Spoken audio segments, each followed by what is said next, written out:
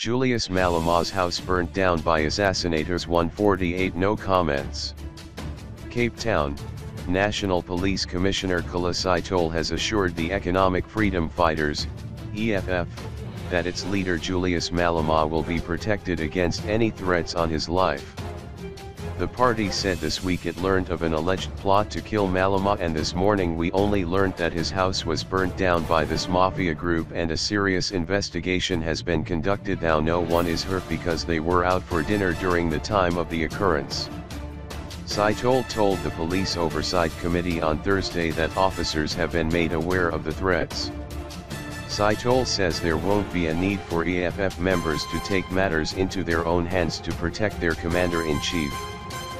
Allaying the fears of EFF MP Philip Maitlongo, who raised concern over Malema's safety, Sitole said the police had the matter under control.